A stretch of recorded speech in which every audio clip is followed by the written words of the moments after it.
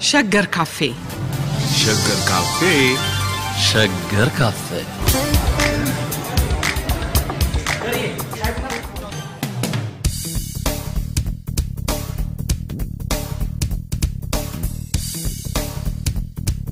ጤና ይስጥልን አድማጮቻችን በሸገር ካፌ በአብዱ ወንበር እንገኛለን አብዱ እንዴት ሰነበትክ እንደምን ከርምሻል ማዛ ትንሽ ዘግየት አለን መሰለኝ አዎ በጣም ባንዳንድ የቴክኒክ ጉዳዮች አማካኝነት ነው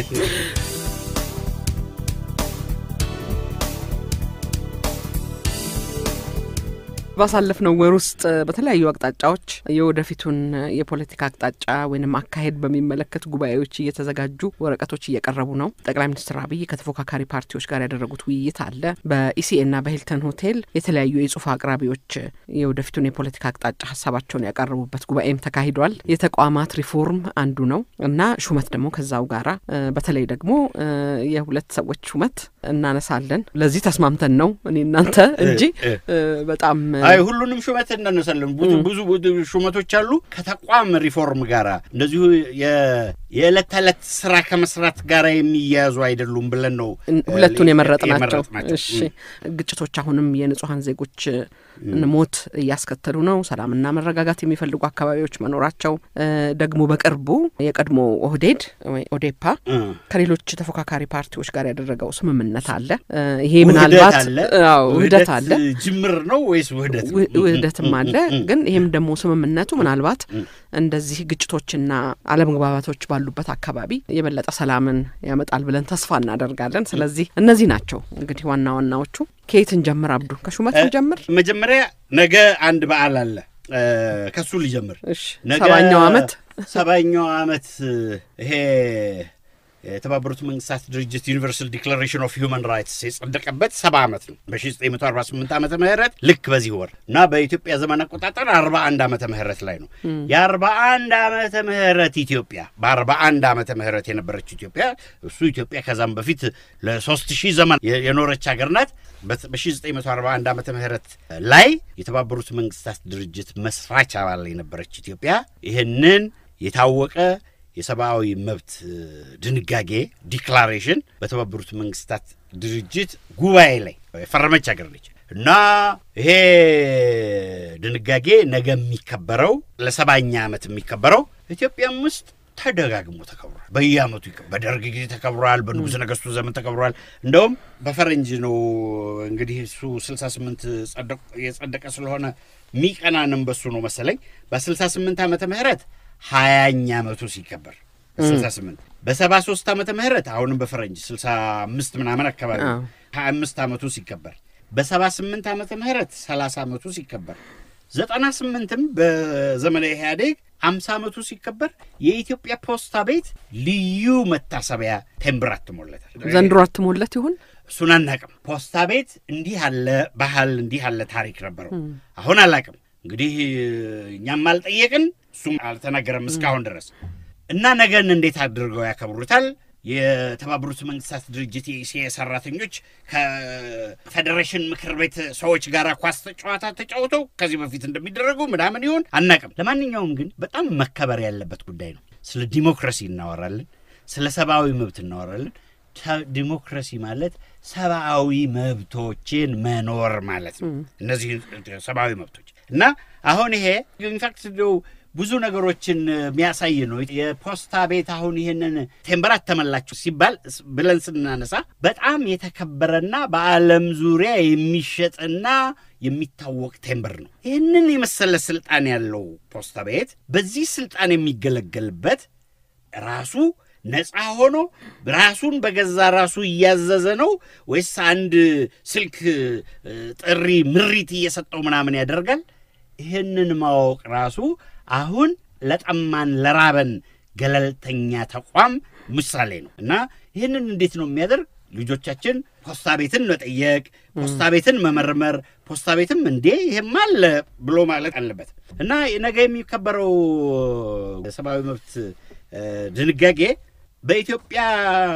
ህገ መንግስት ውስጥ በሚገርም ሁኔታ በአማርኛው ላይ ስለመነሳቱ እንኳን ይገርማል አሁን ለምሳሌ መሰረታዊ መብቶችና ነጻነቶች ምዕራፍ ውስጥ በዚህ ምዕራፍ የተዘረዘሩት መሰረታዊ የመብቶችና የነጻነቶች ድንጋጌዎች ኢትዮጵያ ከተቀበለቻቸው ዓለም አቀፍ የሰብአዊ መብቶች ሕግጋት፣ ዓለም አቀፍ የሰብአዊ መብቶች ስምምነቶችና ዓለም አቀፍ ሰነዶች መርሆች ጋር በተጣጣመ መንገድ ይተረጎማሉ ነው። ይሄ ትልቅ ድንጋጌ ነው። እዚህ ውስጥ የተጠቀሱት ለምሳሌ የተከሳሽን ወይም የተጠርጣሪን የጠበቃ የማቆም መብት የኢትዮጵያ ሕገ መንግሥት የተከሰሰ ሰው መብት ያደርገዋል። አሁን ያለው ግን የኢትዮጵያ የወንጀለኛ መቅጫ ሕግ ስነ ስርዓት በ54 ዓመት የወጣው ከተያዘበት ጊዜ ጀምሮ እንዳለው ይናገራል። ከዚህኛው ሕገ መንግሥት ተሽሎም አሁን በሕገ መንግሥቱ ላይ ክርክር ቢነሳ የኢትዮጵያ የገባቻቸው ኢንተርናሽናል ስምምነቶች ምናምን የሚባሉት ነገሮች ከመጀመሪያው ጀምሮ እንደሚደረግ ይደነግጋል። እናም የኢትዮጵያ የሰብአዊ መብት ይሄ ድርጊት መርሃ ግብር ይሄንን እናሻሽላለን ሪፖርት የምናቀርበው ለአፍሪካ ህብረት ፒር ሪቪው ምናምን ስናደርግ ያደረግነው በሙሉ አቅማጦን ነው እንጂ ከመጀመሪያው ጀምሮ እንዴ ተከላካይ ጠበቃ የማቆም መብት ይላል። እና አሁን ይሄ ያነበብኩልሽ ድንጋጌ አንቀጽ 13 ዩኒቨርሳል ዲክላሬሽን ኦፍ ሂውማን ራይትስ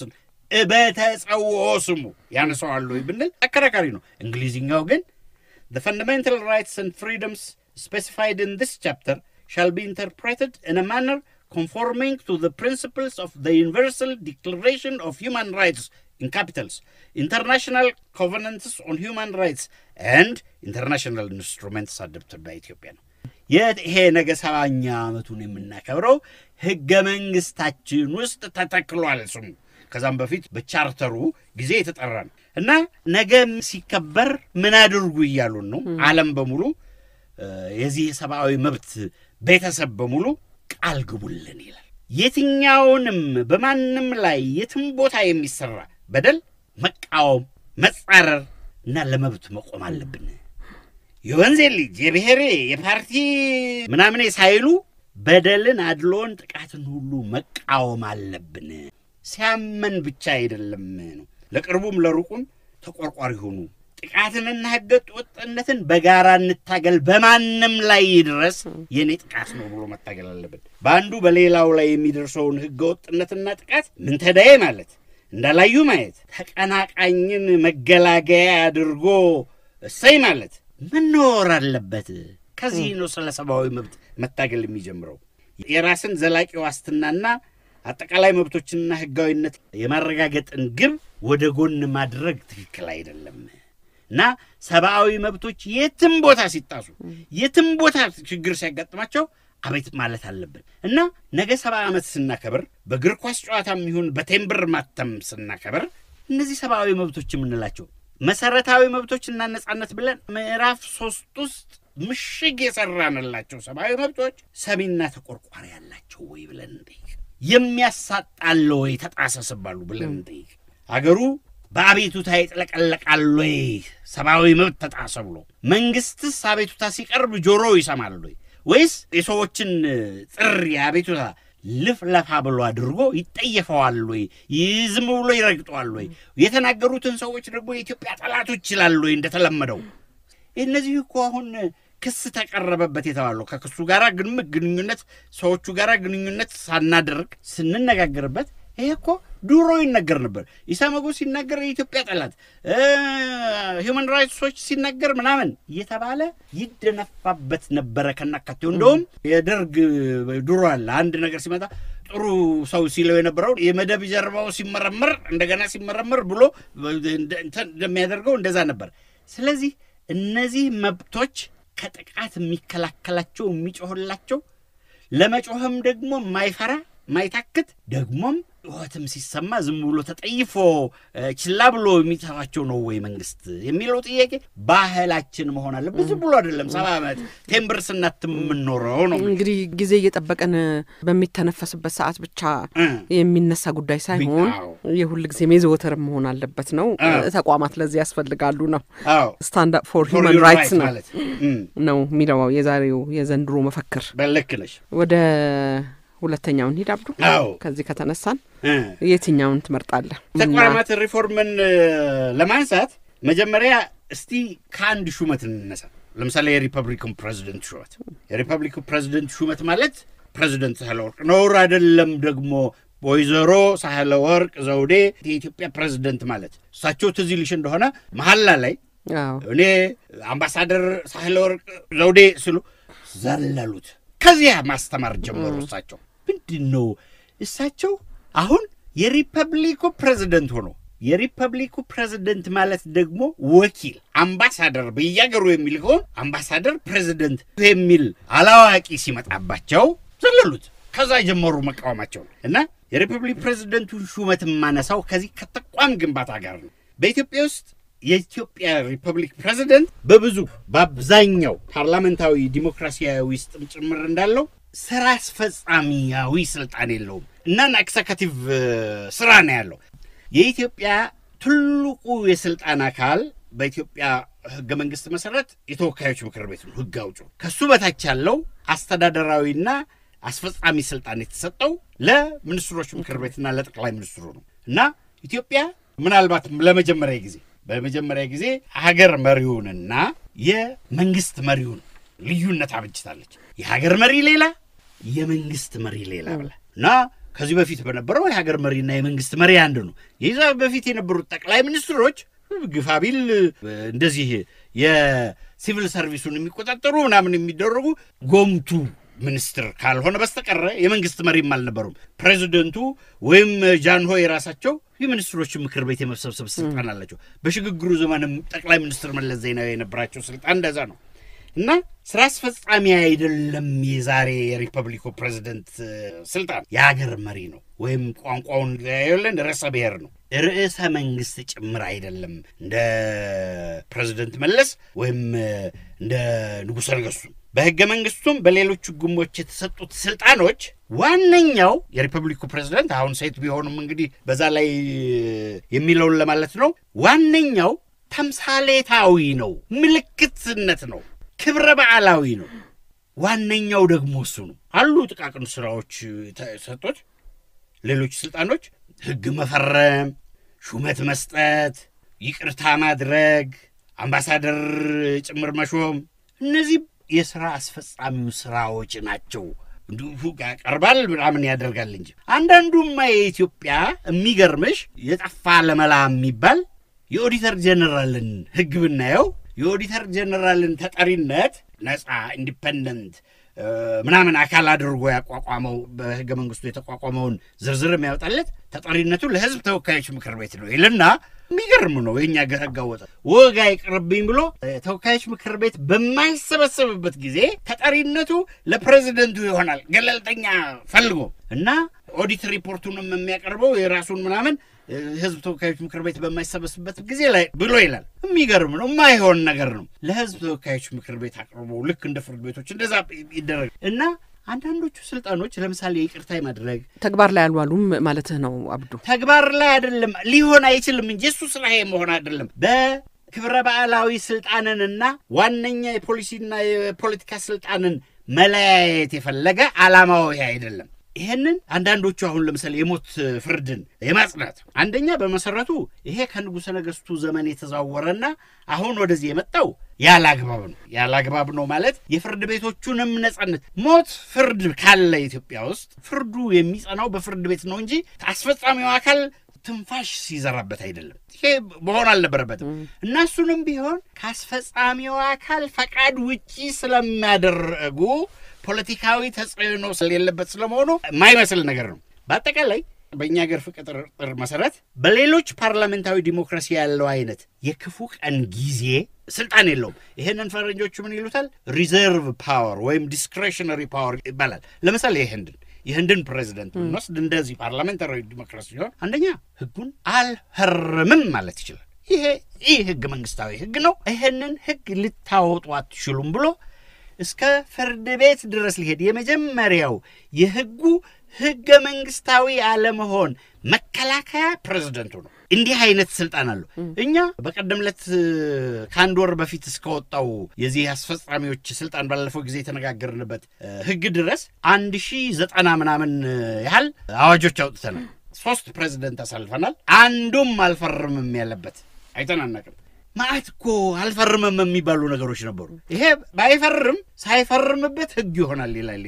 ልባርጊ እና ይላል እንደዛ አው ሳይፈርምም ህዝብ ተወካዮች ምክር ቤት አፈጉባኤ ፈርሞበት ህግ ይሆናል ምን አባክቷ ወርናታላ አይነት ግን እኮ የዚህ ከቼከን ባላንስ ውስጥ የመጠበቂያ የለውም እንደዛ አይነት እና ግን ይሄንን ነው አሁን ምን ጠይቀው እሳቸውን ፕሬዝዳንት አደረገን ስንሾም ምን ልዩነት ያመጣሉ የሚለውን ጥያቄ ነው ምናየው እና አሁን ለፓርላማው መበተን ጉዳይ በአንቀጽ 60 የተነገራለ ፓርላማው ውስጥ ያሉት ፓርቲዎች መንግስት ያቋቋሙ በጥምረታቸው ቢፈርስ እና መንግስት ለማቋቋም ባይቻል ያደርጋል እንደዚህ ያደርጋል ነው ይቅርታ ይደረግልናል በተመጣጣኝ ተላላኪነት ስራ ነው የሚሰጠው እንጂ እንደዚህ ያደርግ የሚል ነገር የለው አሁን የኛን የክብርት ፕሬዝዳንትን አዲስ ነገር ምን አዲስ ያደርጋዋል ወደሚለው ልምጣ አዲሱ ሹመት ፋይዳው ብዙ ነው ብያምናለሁ ከዚህ በፊት ከሚደረገው የተለየ ነው አንደኛ አሻሻሙ ለምን ሶስቱንም ፕሬዝዳንቶች አይተናቸዋል ሶስቱም ፕሬዝዳንቶች የተሾሙት እዛው ፓርላማ ውስጥ ወንበር ከያዙት ሰዎች ነው ያ ማለት የኢህአዴግ ሰዎች ነው የተሾሙት ግፋቢል ትንሽ የነበረው ነገር ምንድነው ፕሬዝዳንት ከሆነ በኋላ ወንበሩን ይለቃል ከዛ በኋላ ደግሞ ከዶክተር ነጋሶ እና አቶ ግርማ ወልደ ጊዮርጊስ ሲመጡ የፓርቲ ምናምን ነገር ይለቃሉ ተባለ የፓርቲ ሰው የነበረ ነው በኋላ በቃ ቆቤን ሰቅያለሁ ምንን አድርጋለሁ ብሎ የሚመጣው አንደኛ በዚህ የታየው አዲስ የፖለቲካ ፓርቲ ምናምን ያልሆነ በእውቀት የበለጸገ በአቋም እንዲህ ምናምን የማይል አዲስ ሰው መምጣቱ ትልቅ ነገር ነው ግን አሁን ደግሞ ከመራረጡ ይልቅ አሁን ያለው መነቃቃት የጀመረው መሰነጣጣቅ የጀመረው መስፋት የጀመረው የፖለቲካ አየር የተመረጡት በታቋን የፖለቲካው ድባብ የህግም ያሰራርም የብዙ ነገሮች ኢንቨንቶሪ እንድናደርግ እንድንቆጥር ያስገድደናል ለምንድነው ኢትዮጵያ ክብረ በዓላዊ ተምሳሌታዊና የወግ የማዕረግ ስልጣን ያለውን ፕሬዝዳንት ዋናው ስልጣን ካለው ካስፈጻሚው ጠቅላይ ሚኒስትር የምትለየው ይሄንን የማድረግ ቅንጦት አላት ወይ ለምንድነው እንደዛ የምታደርገው እንዲህ ያለ ከፍተኛ ነው ለሰማይ ለመሬት የሚከብድ የወግ ማዕረግ ስልጣን ያለው ርዕሰ ብሔር የአገር መሪ የኢትዮጵያን ልብ ይረታል ወይ ክብር ያገኛል ወይስ በተቃራኒው ምድር ደግሞ ስራው ምናምን አይተናል ብዙ ነገሮች አሁን እዚህ አንጠቅሳቸውም እንጂ ቀልዶችን ምናምን ሁሉ አላስፈላጊ የፖለቲካ ሸክም እና ስርዓት አይደለም ወይ ይሄንን ምን ብላ ነው የምታደርገው ሌሎች ሀገሮች ይሄንን ቦታ ሹመት መከተል የፈለጉት የወግ ማዕረግ የተምሳሌት ስራው ከፍተኛ ፋይዳ ስላለው ነው የፕሬዝዳንቱ ምልክትነት ሀገር ሌላ መንግስት ሌላ ብሎ ያውጃል እኔ ዘላቂው ዘላለማዊው ኢትዮጵያ ለዘላለም ትኑር የምትባለው ሀገር መሪ ነኝ አንተ በምርጫ የምትወርድና የምትወጣ ጠቅላይ ሚኒስትር ነህ ልዩነታችንን አስተው እኔ 6 ዓመት ይሆነው አንተ 5 ዓመት ይሆነው እኔም ደግሜ መረጣለሁ 12 ዓመት ይሆነው አንተ 10 ዓመት እንድንተላለፍ ነው ክፍት ቦታ እንዳይኖር ነው አገር ምልክትነቷ እንዲኖር ተብሎ ነው ይሄንን የሚሰራ ነገር አላት ወይ ኢትዮጵያ ነው አሁን ጥያቄው እና ስልጣን ላይ ያለውን መንግስት የተቃወመ ሁሉ ያለምንም ልዩነት ህገ መንግስታዊን ስርዓት በኃይል በመቃወም ተብሎ የሚከሰሰው ይህንን ልዩነት ባለማባጀታችን ይህንን የሚወጣና የሚወርደውን መንግስት በመቃወም ምክንያት ተቃዋሚ የሚባልም ከፓርላማ ውስጥ የሚኖር ሰው መርጥሽ በመላክሽ ምክንያት የሀገር ጠላት ትባያለሽ እኔ ኢትዮጵያ አይደለሁም ማለት ይመጣል እኔ ሀገር አይደለም ወይ ማለት ይመጣል ይሄንን ልዩነት ለማበጀት ነው እናም አዲሷ ፕሬዝዳንት በአዲስ ሙሽት በአዲስ አስተያየት የኔ ስራ ምንድነው ብለው ይጠይቃሉ ከየትኛውም ፖለቲካ ቡድን ያልወገነ የተቋም መስረታ ምልክት ማስጠንቀቂያ ይሆናሉ ብለን ተስፋ እናደርጋለን ፕሬዝዳንቷ ዘላለም የሚኖር ሀገር መሪ ወኪል ነኝ ጠቅላይ ሚኒስትሩ ግን ይሄንን ሀገር ይሄንን ሪፐብሊክ የአምስት ዓመት የማኔጅመንት ኮንትራክት ወስዶ የሚያስተዳድር ወኪል ብቻ ነው ብለው ይለግሩታል አንተ እኮ የማኔጅመንት ኮንትራክት ነው የወሰድከው አንተ ይሄንን በኮንትራክት ለ5 ዓመት ነው የወሰድከው 5 ዓመት ጭሰኛ ያደረገ ነው ይሄንን ያደረገ ደግሞ ማን ነው አገር ማለት ማን ነው ኢትዮጵያ እና እሳቸው ይሄንን ሲበሉም ሲጠጡም እንግዳ ሲቀበሉም ሲሸኙም ያስታውሳሉ ይተጋሉ እና የገለልተኛ ተቋም ግንባታን ያበረታታሉ በእንደዚህ አይነት የሳቸውንም የስልጣን ዳር ድንበር በተግባር እየገሩ መልክ እንዲይዝ ግዝፈት እንዲያገኝ ያደርጋሉ አንዳንዴም ይሄንን አዋጅ አልፈርምም ማለት ይጀምራሉ እንዲህ ሲባል ህግ እንደዛ ባያደርጉም ህግ የመሰረቱ ያቋቋሙ ይሄዳሉ ህጉን ትርጉም እየሰጡት ስጋ ያለበሱት ነፍስ እየዘሩለት ይሄዳሉ እንዲህ አይነት ተቋም ነው መገንባት ያለብን እንጂ ከላይ ዝም ብሎ መጥቶ እንዲህ አድርገንልሃል የሚል ህግ ስላለን አይደለም አሜሪካ የለማችሁ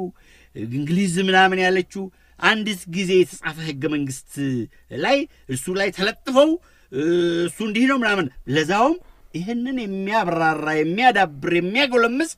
ፍርድ ቤት የለንም ፍርድ ቤት ስልጣን መካከል አንዱ የቀረበለትን ጉዳይ መርምሮ ውሳኔ መስጠት ነው ትልቁ ስራው ይሄ ነው ነገር ግን ከዚህ ጋር አብሮ የሚሄዳል የዚህ ህግን ትርጉም ይሄ ነው ብሎ አስቀምጦ ይሄዳል እና ለምሳሌ አሁን ሁለት ሰዎች እኔና እንጂ በአንድ ድፎ ዳቦ ላይ ተስማምተን የጋራ ባለቤትነት ነው ብለው እንካፈል ብንል አንቺ ካካፍለሽ ያንበሳውን ድርሻ ወስደሽ እኔን ብለሽ በጉልበትሽ ብታባረሪ ዳኝነት ስንሄድ አይ እኩል ተካፈሉ ብቻ ሳይሆን መሰረታዊ አንድ ነገር ይነግረናል እሺ አንዳችሁ አካፍሉ አንዳችሁ የመጀመሪያ ምርጫ ይኖራችሁ ይላል ህጉ ህይወት አልዘራበትም ያካፈለ የቆረጠ አይመርጥም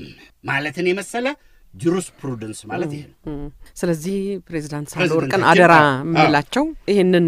እሳቸው የሚመሩትን ተቋም የበለጠ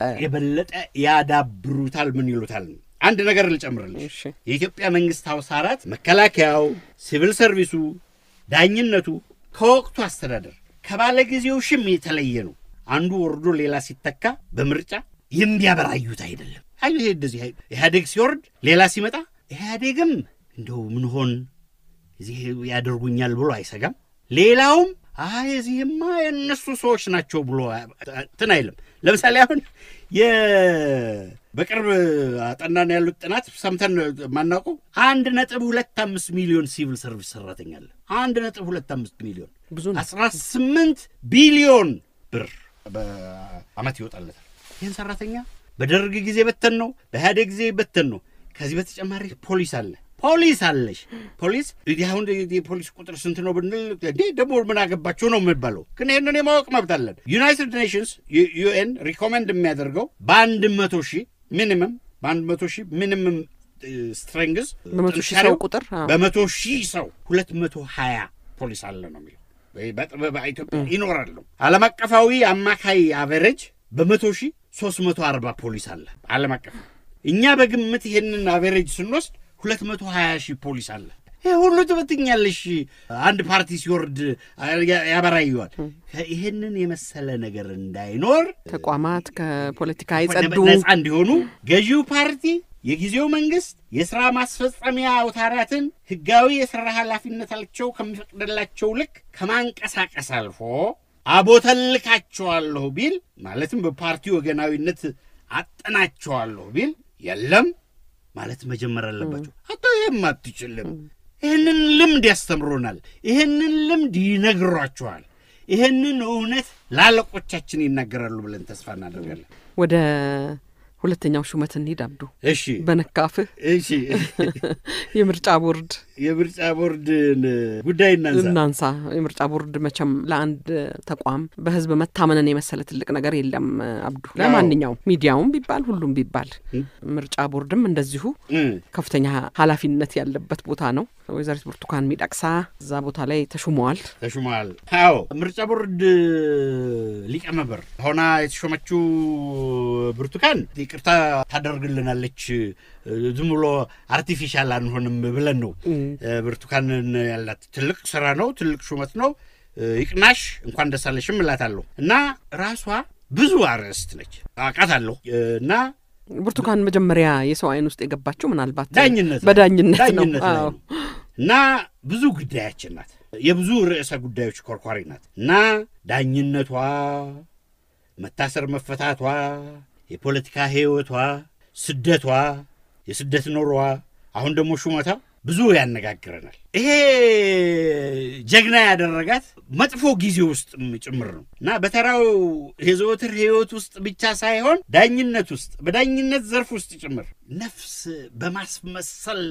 ስልት ተገዝግዛ በነበረችበት ጊዜ ያመኑበትን ፊት ለፊት ተናግሮ የመኖር ክብር እዛው ዳኝነት አደባባይ ውስጥ ሳይቀር በጠፋበት ጊዜ አደገር ምድሩን የዝምታና የምንተዳይ የማረጥረጥ ኑሮ በጠለቀው ጊዜ ለባለ ጊዜ አፍና ዱላ ሆኖ ኑሮን ማቃናት የማያስነውር ተግባር በነበረበት ወቅት ነው ዱብዳ ሆና በእናቶ ስዬ አብርሃ የጊዜ ቀጠሮ ጉዳይ ላይ ነው ልባርግ ጉዳይ ላይ ባሳየችው ዳኝነት በኢትዮጵያ ምድር በፖለቲካ እስረኞች ላይ ዛሬ በፖለቲካ እስረኞች ማለት እንችላለን የማይታወቀውን ለጀጆች ፍላጎት ሳያጎበድዱ በህግና በህሊና ብቻ ተመርቶ ውሳኔ መስጠትን ጀግንነት ደፍራ የሞከረች ልጅ ነች በክፉ ቀን ና ልብ አድርጊ በዛ ጊዜ በሐሰትም እንደዛ ያደረጉ ያሳሰሩ ያስገደሉ በደምና በእንባ የተፈተፈተ እንጀራ የሚበሉ ግፈኞች ማሳፈሪያ ሐውልት ያቆመች ልጅ ነች እግረ መንገድ ዛ ላይ የምታነሹ እሷ ስትሰራ የሷ ምላሽ ሆነ ወሷ ያጻፋ ምላሽ ሆነ የወጣውን አዋጅ እናስተዋውሳለን አንደኛ ስትለቅ ወዲያውኑ አካባቢው ተከቦ አይሄድም ተብሎ እንደገና ወደ ሰቤት ተመለሱ አቶ ስዬ አብርሃ ራሳቸው ተርከውታል እዛ ዝርዝር ውስጥ አንገባ ግን የህግ በህግ ረገድ ደግሞ ይመጣል አዋጅ ቁጥር 235 ግንቦት 16 ወጥቶ ይሄ ሙስና ስነ ስርዓት አዋጅ ከሷ ውሳኔ በኋላ ከሷ ውሳኔ አካባቢ ይመስለኛል ሰኔ 5 ቀን 93 ዓመተ ምህረት ባጭር ጊዜ ተሻሻለ የመጀመሪያው አዋጅ እሱ ነው እና ህጉ የተሻሻለበት ፍጥነት ህጉ በነጋሪት ጋዜጣ ሳይመጣ ሁሉ እንዲህ ሆኗል ተብሎ እየታዘዙ የለምኛ መንግስት እኛን ዳኞችን የሚያዘን በሹክሹክታ የተራ ጋዜጣ ሳይሆን በነጋሪት ጋዜጣ ነው ብሎ እምቢ ያሉ ልጆች ናቸው እና አሁን ማአት የዋስትና መብትን የመንፈግ የሚገርምሽ የፍርድ ቤቶችን ስልጣን በሚደንቅ ሁኔታ ቀየረ የተሻሻለው ለምሳሌ ዋስትና መጠየቅ ዋስትና የጊዜ ቀጠሮ የማቅረብ አንድ ሰው በታሰረ በ48 ሰዓት ውስጥ ፍርድ ቤት ማቅረብ አለበት የሚለው ህግ ለዛውም ከይሄ 48 ሰዓት ተከሳሹን ይዞ ፍርድ ቤት ለማቅረብ የሚወስደውን ጊዜ አይጨምርም የሚለው ፍርድ ቤቶች በየቦታው የሉም በማለት ነው አዲስ አበባ እንታዩና እና ለማንኛውም ፍርድ ቤት ማቅረብ አለበት የትኛውም ፍርድ ቤት ይሄንን ቀየረው ለማንኛውም ፍርድ ቤት የሚለውን የዚህ ሙስና የመያዝ የብርበራ የቀነ ቀጠሮ በማረፊያ ቤት የማቆየት የእግድ እንዲሁም ከምርመራ ጋር ተያዙ ሌሎች ጉዳዮች የሚታዩት የሙስና ወንጀሎችን ክስ ለማየት ስልጣን በተሰጠው ፍርድ ቤት ነው አለና ስልጣን የተሰጠው ደግሞ የእናቱ ስዬ ጉዳይ ጠቅላይ ፍርድ ቤት ይግባኝ ሰሚው ፍርድ ቤት እና የመጨረሻው ፍርድ ቤት ይግባኝም የሌለው ጠቅላይ ፍርድ ቤት አለና 5 ዳኞች የጊዜ ቀጠሮ ጉዳይ እንዲያዩ አደረገ 5 ዳኞች ወይም 3 ዳኞች እና ከዛም በኋላ ደግሞ የሙስና ላይ ዋስትና መከልከሉ ብቻ ሳይሆን የሚገርም ነው በዋስትና ላይ በስነ ስርዓቱ ህግ መሰረት በዋስ ትፈቻለሽ ብሎ አንድ ዳኛ የዋስትና መብትሽን ከቀደልሽ በህጉ መሰረት ይግባኝ አቃቢ ይግባኝ አይልም ተለቀቀ ብሎ ተስደት ተድክስ ከተላት የሚባል ነገር የለም ፍርድ ቤት ወስኗል በቃ እኛ ግን ከፍርድ ቤቶች ጋራ እልክ የተያያዙ ፖሊሶች ብቻ ሳይሆኑ እልክ የተያያዙ መንግስት ህጉን ቀየረው የሌለ የጠቅላይ ፍርድ ቤት ቋሚ ውሳኔ የሰጠበትን አቃቢ ህግ ይግባኝ የማለት መብት እንዲኖር ያ ህግ አሁን ዛሬ ህገ መንግስቱን ተከትሎ ይወጣል የተባለና ከቅድመ አብይ የወጣ የወንጀል ስነ ስርዓት ይህንኑ ያደርጋል አሜሪካ ጁሪው አንድ ሰው ተከሶ ኖት ጊልቲ ብሎ ካለ ማን ሲምሰን እና አይተሽዋል ይግባኝ አይባልም አቃቤ ህግ ስትከተላት የለም እሱ ቢከሰስ ኖሮ ነው ይግባኝ ብሎ the fifth amendment የሚባለው እኛ ሀገር ያንን ያህል መቀማጣልና መቀናጣት አንፈልግም ግን ምንድነው መሰለ አብዱ ብዙ ጊዜ ደግሞ መንግስት እዚህ ፍለፊቴ በተለይ ስልጣን ላይ ያለው አካል ፍለፊቴ ያለችዋን ትንሽ ችግር ለማስተካከል ይያለ የሚያወጣቸው የህግ ማስተካከል ብሎ አይደለም የተቃውሞ መሳሪያ የራሱን ችግር ለመፍቻ የሚጠቀምባቸው መሆኑ ነው እንግዲህ ዳኝነት ነፃ ሆነ ሲባል ያድ ብርቱካን አይነት ሰው ብቻ ሳይሆን ብርቱካኖች ብቻ ሳይሆን ጠቅላላ ፍርድ ቤቱ የተሰራበት ማገርና ልጥ ምናምን ሁሉ ብርቱካን የሚል መሆን አለበት እንደዛ ነው መደረግ ያለበት እና ይሄንን አሁን የዚህ የዳኝነቱ ጉዳይ ምናምን ብቻ አይደለም የምርጫ ቦርድ ሰብሳቢ ሆናለች መመረጧ የብዙ ጉዳዮች መነሻ ሆኗል ምልሽ አሁን የፖለቲካ ፓርቲ ምናምን አይደለችም ወይ ነው ብትሆንስ ቢያንስ በመላው ዓለም የፖለቲካ ዝንባሌ ያለው ሰው ዳኛ ይሆን አይባልም። የፓርቲ አባል አይደለችም ብቻ አይደለም ፓርቲ አባልነቷን ታለች። ነገር ግን እንደነሱ አይነትና ያ ዝንባሌው መጥቶ ስራው ላይ እንዳያደናቅፈው ማለት ነው። የሙያ ችሎታውና ምናምኑ ፖለቲካ ዝንባሌዋን በልጦ መገኘት ይከቻለ በቂ ነው። አይ ወደፊት እንደዚህ አይነት ነገር ዳኞቻችን ፖለቲካ ፓርቲ አባል አይደለም ብቻ ሳይሆን ይሄ ደግሞ ተናችሁን ቀይሩ የሚባል ከሆነ እንደዛ እናደርጋለን። አሁን የቦርድ ሊቀመንበር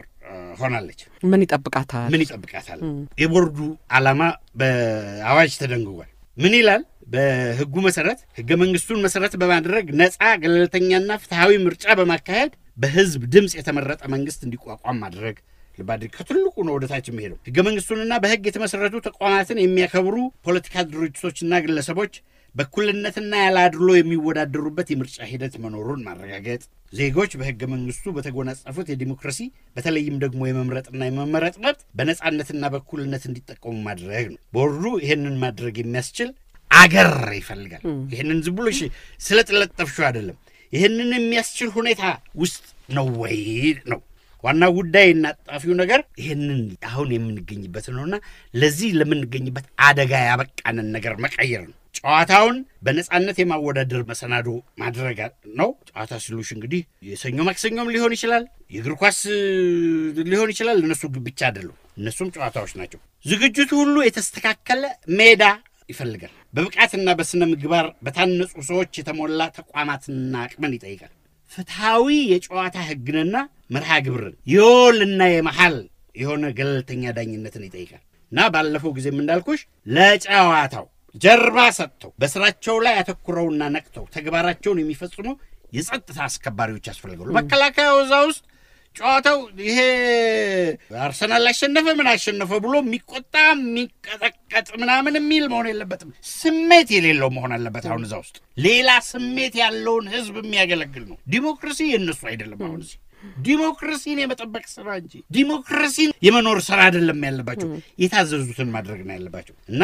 አቤቱታቸውን ያላድሎ መርምረው ትክክለኛ ውሳኔ ወይም ዳኝነት የሚሰጥ አካል ይጠይቃል። ተሳታፊዎች ሁሉ እነዚህ ፓርቲዎች ምንላቸው ስኬታማ ለመሆን እኩል እድል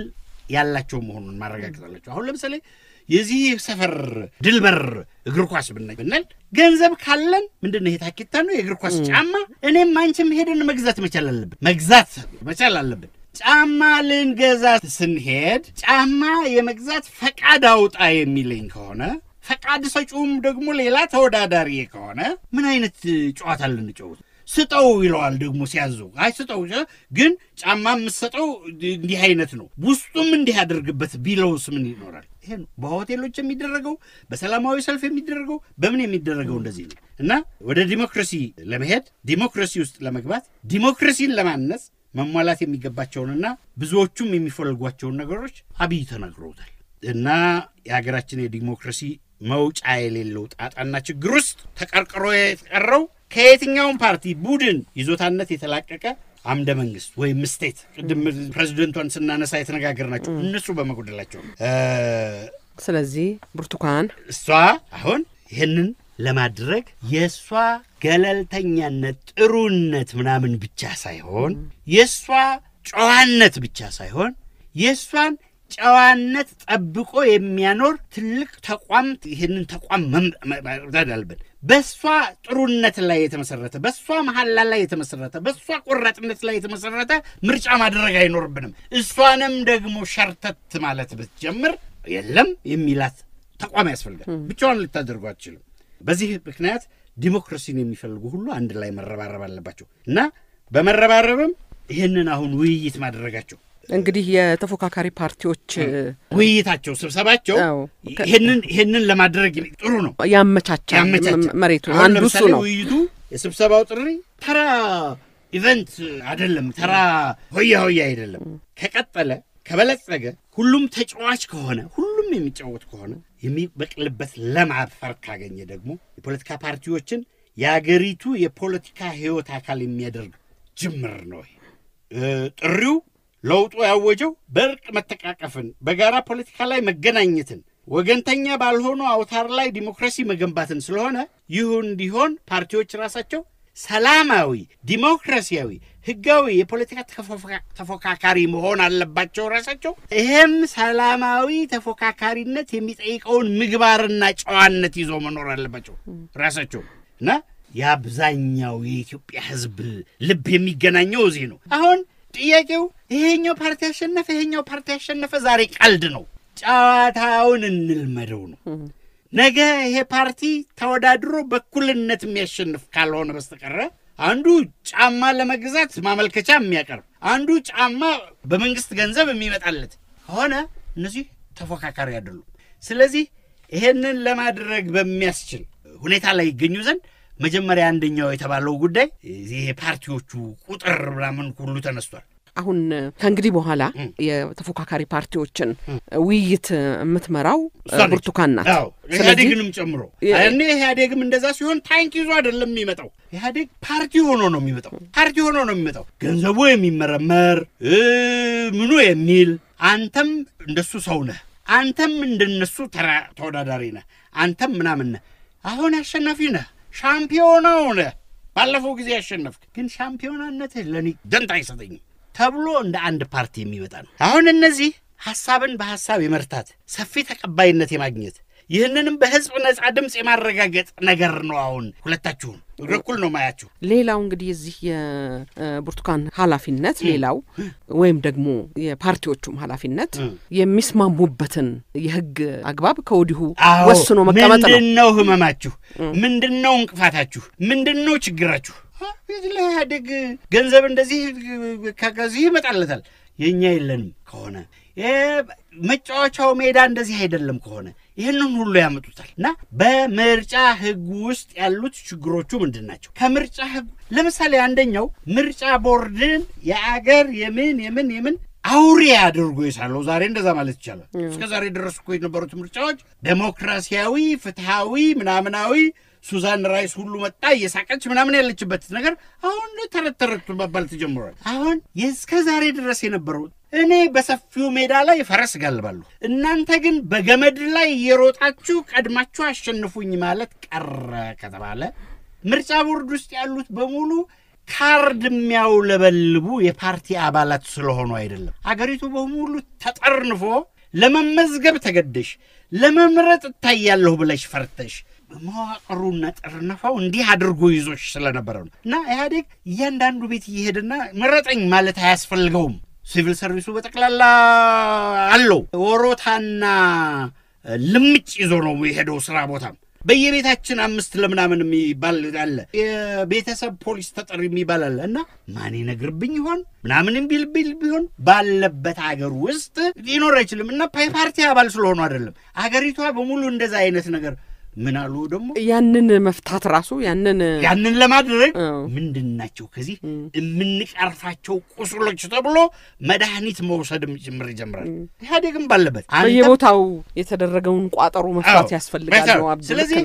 ብርቱካን ምንድነው የምትለው አንተም ለካስ መቴም እንደኛ ሰው ነበሩ ያለ ያነጋግራቸዋል ለካስ ኢህአዴግም እንደኛ ፓርቲ ነበር የተባለ መነጋገር ይጀምራል ቀላል እኮ ነገር ነው አንዳንዱ ፓርቲንና መንግስትን ስለ አምደ መንግስት ስለ ስቴት እናወራለን ሀገር እናወራለን ሀገርንና ፓርቲን መለየት እስኪሳነን ድረስ አንድ ፓርቲ እኮ አገሪቷ ውስጥ ተናደርጓል አንዳንድ ጊዜ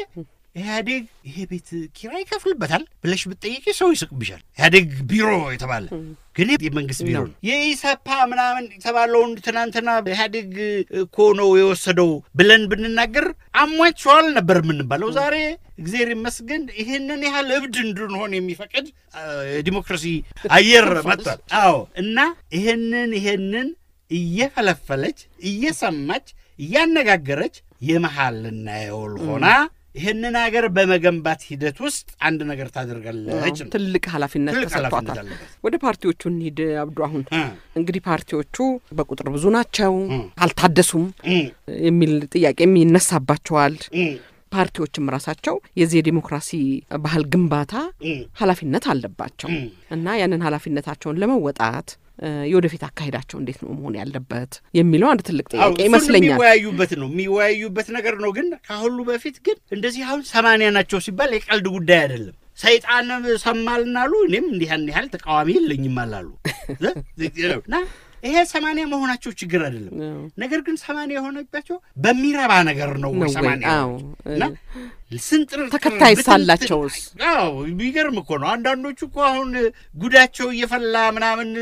ሲባል እንደው ይሄ የሚወጣው ወረቀት እውነት ነው እንዴ ማለት ደንግጠናል አገራችንን እኮ ታይዛ የነበረበት ህመምና ጋኔን የሚገደንቅ ነገር ነው እና ለማንኛውም እነዚህ አሁን ስንጥርጥርና በትንትን አስተሳሰቦችና እንክትካች ቡድኖች ይዘው በአላማ መሰባሰብ ሲችሉ ወደ ጥቂት አንካራ ፓርቲነት የሚያድጉበት ሂደት ውስጥ መግባት ሲችሉ ባለመወያየት በየጠበላቸው መሰባሰብ አልችሉ ምንድነው ልዩነታቸው ይተያቸው አይ እኔ ከሌ ልጅ ስለሆንኩ እኔ ጀግናው ምናምን ስለሆንኩ ብቻ ሊሆን ይችላል እንጂ መንግስት ይዘው ስልጣን ይዘው ምናምን ይዘው አገሪቷን በሚመሩበት የፖሊሲ አቅጣጫ የሚለያዩበት አይደለም ነው ሌላው ደግሞ አብዱ እንዴ የኢትዮጵያ የወጣቶች ሀገር ናት ቦታ የማስረከብ ምናምን እሱስ ለምንድነው ታዲያ ቦታ ይሄ ተናዳፊ ወጣት እኮ ቦታ ዛ ውስጥ መግባት የማይችለው መጀመሪያ ነገር እንዴት አድርጎ የፓርቲ አባል ይሆን እንዴት አድርጎ የፓርቲ አባል ይሆን ምን ማርኮት ነው የምትለኝ አንገቱ ላይ እንዲገባ በጉጠት ጥፍሩ እንዲነቀል ብሉቱ ላይ ምናምን እንዲያደርግ ነው እንዴ የሚገባው ይሄንን የመሰለ አስፈሪ ነገር እየተናገረ ጋዜጣዎች ወጡ በነበረበት ጊዜ ጋዜጣ ማንበብ እኮ ይሄሱ ጊዜ በየመስሪያ ቤቱ አብዮታዊ ዲሞክራሲ ወይም ደግሞ ሌላ ነገር እዛ ሰብስክራይብ እየተደረገ እየተነበበ ሌላው ግን በገንዘቡ ገዝቶ አነበበ ተብሎ መከራኮ ነው የሚያው እንኳን የፓርቲ አባል መሆን ይቀርና እና ዛሬ ለሰብአዊ መብት ኮሚሽንነት የታጩት ነዳንኤል በቀለኮ በምርጫ 97 ላይ እንታዘባለን ብለው መዘገቡ ነው ምርጫ ቦርድ በተመዘገባችሁበት የሲቪል ሶሳይቲ መተዳደሪያ ደንብ ላይ ምርጫ ለመመዝገብ ብላችሁ እዛ ውስጥ አላስገባችሁም ብሎ ከለከላቸው ደግነቱ ያን ጊዜ የነበረው ፍርድ ቤት በመጨረሻ ሰዓት ላይ ባይሉስ ስራቸው ከዚህ ጋር የተያያዘ አይደለም ወይዛስ መጻፍ አለበት ብሎ ፍርድ ቤት ወሰነ በቃ ይግባኝ ለማለትም በሚያዘው ፍርድ ቤትም እንኳን አልችልም ብሎ በዛው ነው የቀጠለ እንዲህ አይነት ሀገር እኮ ነው የኛ ሀገር ግን ደግሞ አሁንስ ነው አብዱ አሁንስ እንዲህ ያለ የፖለቲካ መነቃቃት ባለበት ጊዜ ወጣቶች ተደራጅተው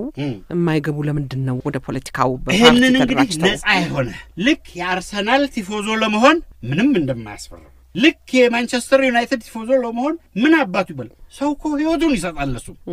ለምን ብሎ ይከራከራል እኮ ያ ከቤተሰብም ጣጣ የመጣበትም የፓርቲ አባል ብቻ ሳይሆን የአንድ ድርጅት አቋቁሞ ሰብአዊ ምንድነው የሲቪክ ሶሳይቲ ብር ትር ሽር የሚል ሲቪል ሶሳይቲ ለማቋቋም ማህበር ለማቋቋም እኮ አይቻልም እዚህ ያለ የምናምን ኤጀንሲ የሚባል መስሪያ ቤት ተታቀለሽ ስንት ጊዜ ተመላለሰሻል አንቺ እዛ አድርጎ የሚያይሽ ነው እና እንግዲህ እንዲህ አይነት የከልካይ የተቃውሞን የማስተዳደር ሀገር ሆኗል እኮ ፓርቲው የፓርቲ ስራ የሚሰራው በመንግስት መስሪያ ቤቶች ነው ጭምር የሚባለው ይሄንን ነው እና አንዳንድ ጊዜ በሀበራ ቆቁሞ ምናምን አሁን እንደዚህ ይሄ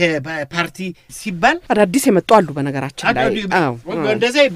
ሱስ የወረት አይደለም ወይ የሚቀጥል ነው ወይ አሁን እንኳን በብዙ ነገሮች እኮ ታያለሽ አሁን በዚች ባለችው እንኳን ሚዲያዎች ነፃ ሆኑ በፈለጉት መናገራሉ ተቃውሞውን ይሄንን ለውጥ የሚቃወሙም እኮ እንዲህ ብሎ መናገር ሲችል ነው እኛ ነፃ ነን ምን እንግዲህ ትልቅ ኃላፊነት ነው ትልቅ ስራ ነው ብዙ እገዛ ትፈልጋለች በያስባለሁ እግዚአብሔርም ይርዳት አላህ ይደግፋት ነው ምን የዛሬውን በዚሁ እንደመድማለን አድማጮቻችን ከኛ ጋር ስለነበራችሁ ከልብ እናመሰግናለን እሺ እኔም አብዱን አመሰግናለሁ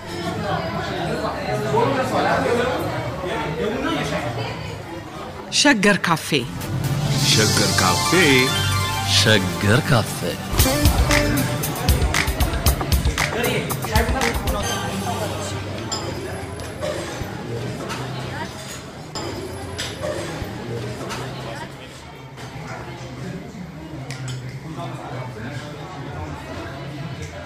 Sheger FM